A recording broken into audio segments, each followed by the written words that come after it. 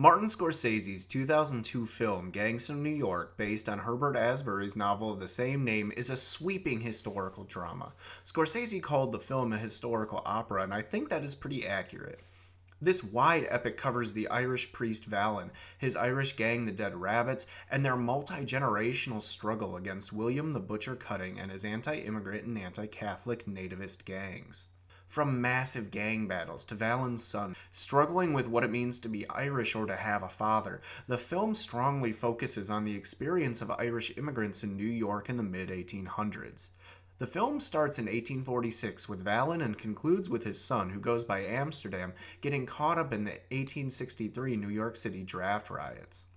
In this review, we are going to examine the history behind the movie, where it gets the history right, and where it could have done better. Let's dive right into Gangs of New York. Part 1. 5 Points in New York City Life. Martin Scorsese went all out in recreating the 5 Points area of New York City for this film.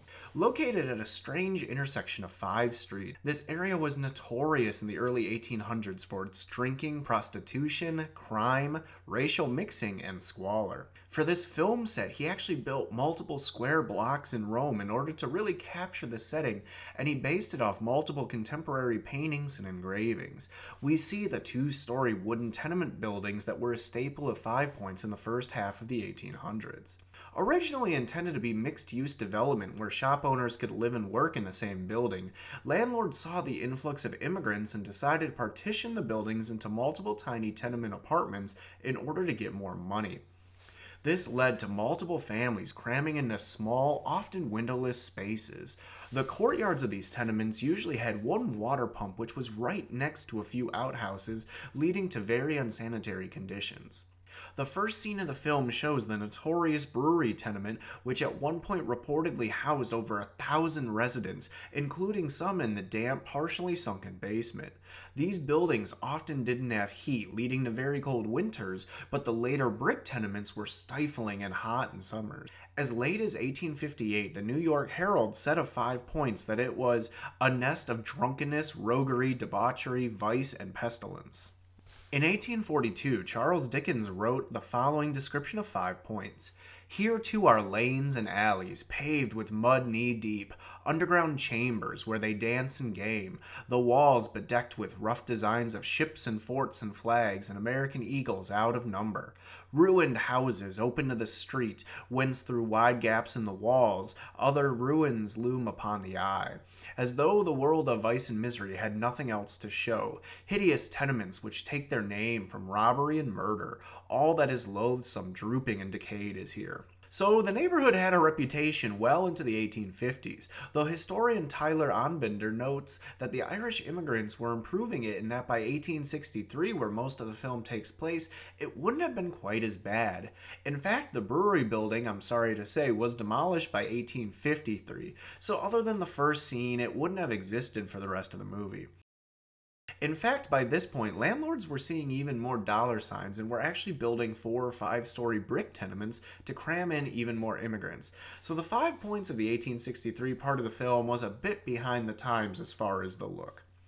What we see here is that the movie gets the feel and the themes of the era right, though it really plays fast and loose with the actual years and events. We'll come back to that in a little bit. Part 2. Gang Life in 19th Century New York. Gang violence is a large part of the film and consequently was part of New York City life in the mid-19th century. To quote Luc Sante in his 1991 work Low Life, the basic unit of social life among young males in New York in the 19th century was, as it perhaps is still and ever more shall be, the gang. The Manhattan of the immigrants, gangs were an important marker, a sort of social stake driven in.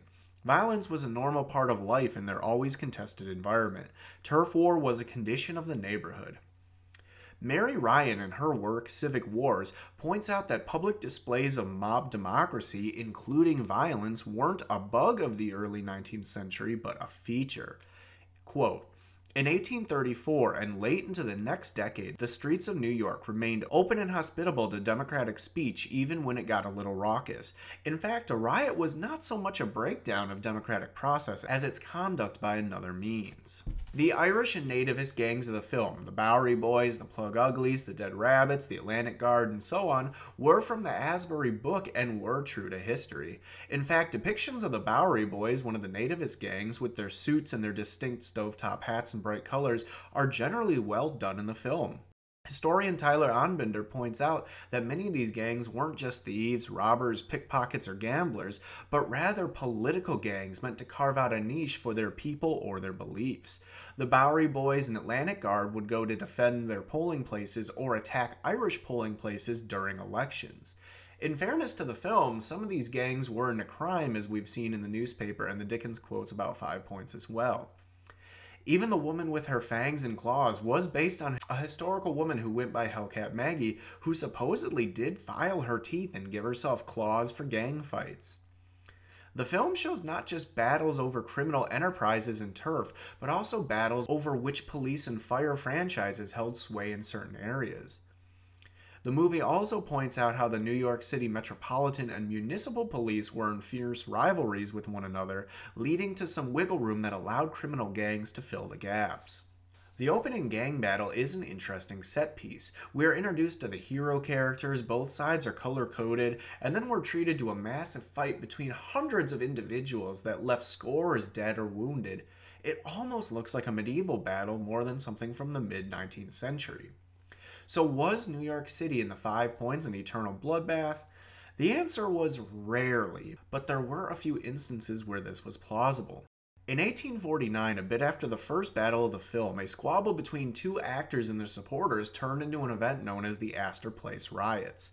Taking place in May, this turned into a 3-day riot which did actually have nativist gangs fighting Irish gangs, and while it was a bit more complex, both sides did end up having clashes with police and militia.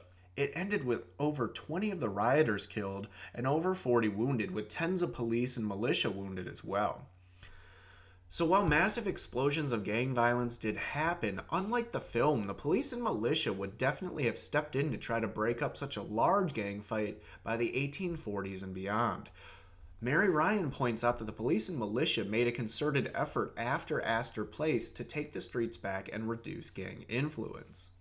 Another candidate for a fight like this could be the 1857 Dead Rabbits riot. The Dead Rabbits, hoping to exploit the rivalry between the municipal and metropolitan police, moved into the Bowery neighborhood to try and increase their turf in their holdings.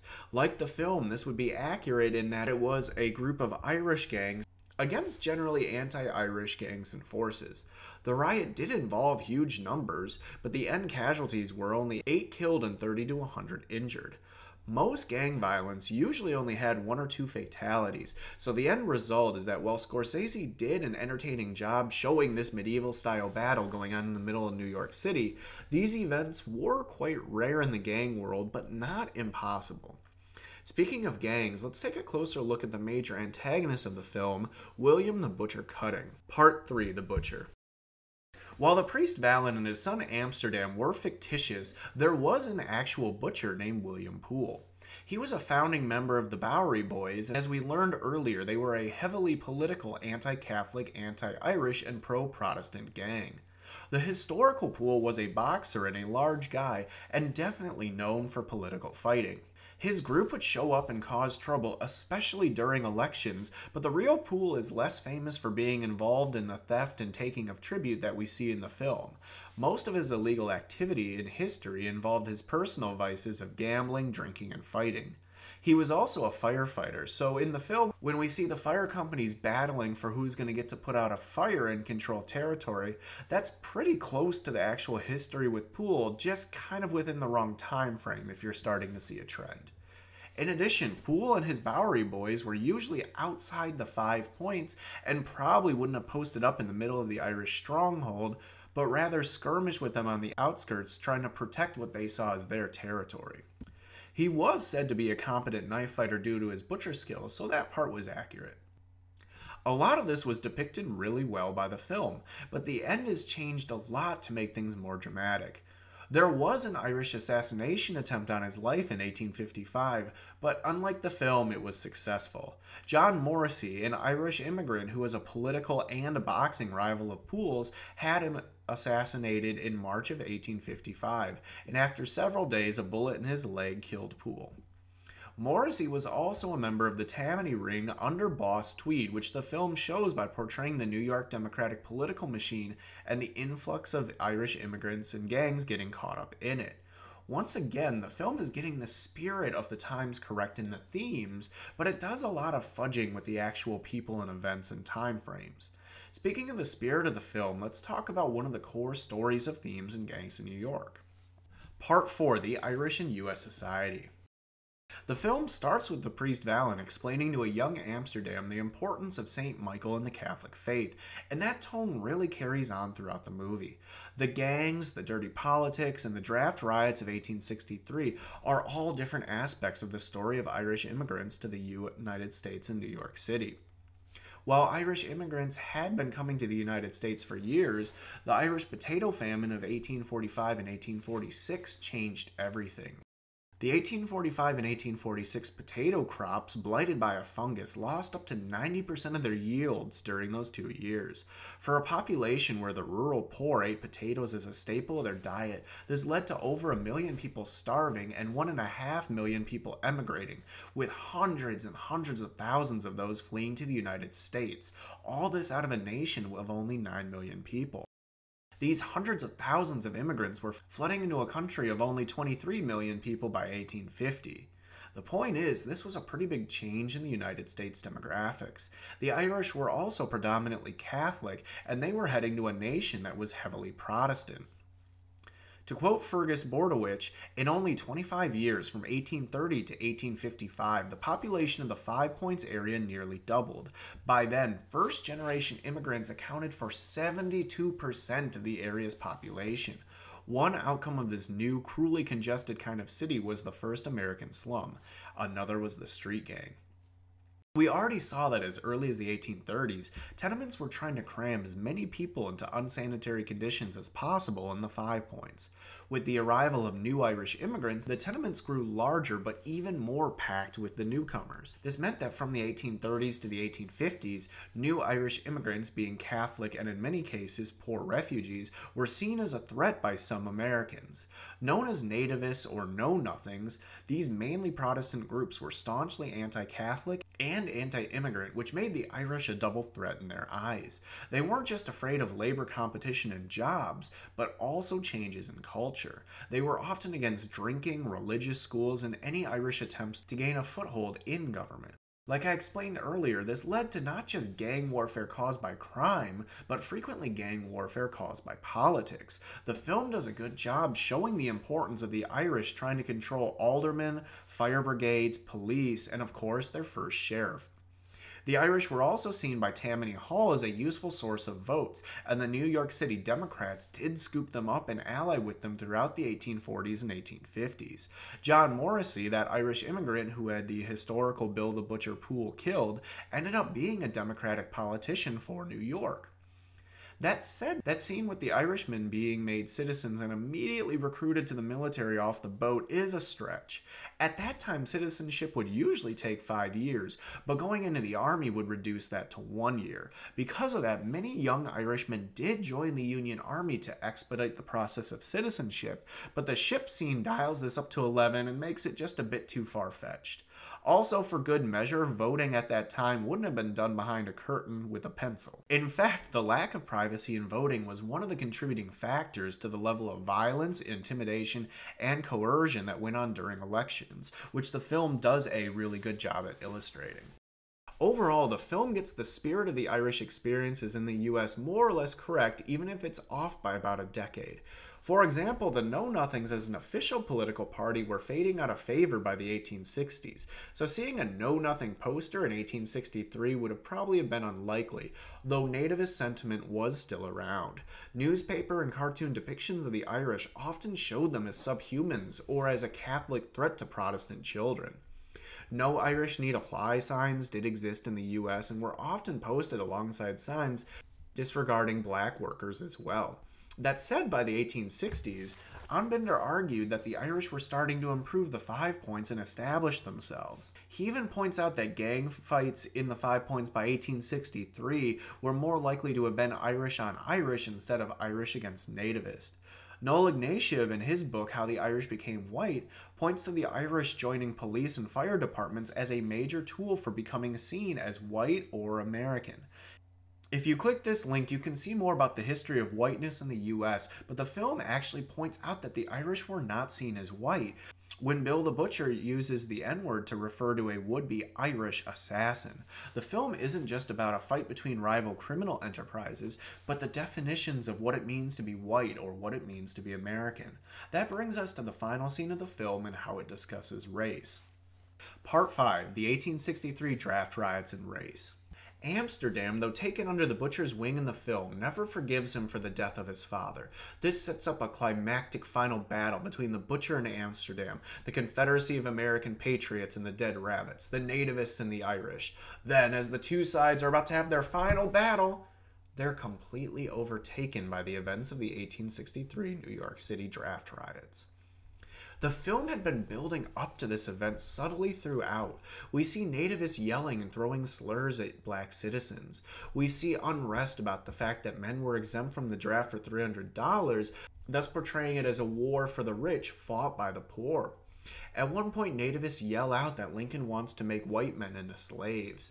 At first, it seems like the film is going to take the easy way out and only show the nativists as being the virulent racists. And then the riot scene occurs.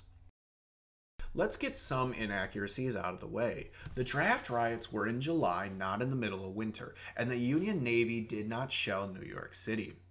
But right when I thought the film wouldn't be realistic in its portrayal about race, they show mostly Irish mobs performing lynchings. You hear the ticker text talk about black boarding schools and orphanages being raided right along with government buildings. The Irish and other immigrant groups with many lower semi-skilled workers viewed free black people as direct labor competition. As such, at least 10 black people were lynched during the riots, so it wasn't just about the draft in opposition to a war for the Union and to end slavery. Earlier we discussed how Noel Ignatieff and how the Irish became white used civic service and ethnic pride, as well as their gang, to establish themselves as American. He also argued that they used violence against black people to distinguish themselves as white. We saw the Butcher directly compare the Irish to black people using a slur in the film, but depictions of the Irish as non-white or direct comparisons with African Americans were not uncommon. The Irish were not just in labor competition with African Americans, but they were in a battle to carve out a slice of whiteness. The film makes sure to include the racial, economic, and political stresses that led to the draft riots, and it doesn't dance around any of these issues, including race. If you take out the gang battle, the Union Navy, and it being winter, this depiction is visceral but pretty close to reality. With this event being part of the Irish quest for belonging, it makes sense now why Scorsese fudged so many of the other events to fit this finale into the timeline.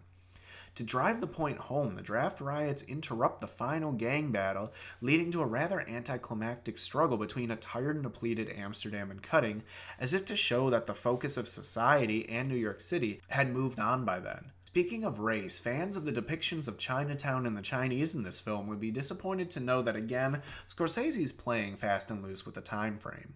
Chinatown becomes an important part of New York City, but the Chinese population in New York was small at this time, and Chinese women were rare enough that newspapers would remark when they gave birth to children. By the later 1800s, you might see more Chinese immigrants, but by 1863, this wasn't quite accurate. Part 6 Conclusions.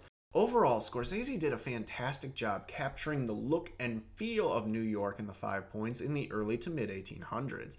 While his depictions are more in line with the 1830s and 1840s rather than the 1840s to 1860s, he captures the Irish versus nativist conflict, the Irish versus black worker conflict, the corruption of the democratic machine in New York, the class struggles between rich and poor, and the use of public displays of democracy, including violence, in the mid-19th century. If you can put aside most of the people being fabricated or being in the wrong time period, and the dates being messed up by a couple decades, then this story does a great job capturing the themes of the era, if not the actual history itself. Professor Anbinder gave it an A for theme, but a C for the actual historical accuracy, and I'm inclined to agree with his assessment. As a film, I love it, though nearly 3 hours of runtime does make it a bit of a beast.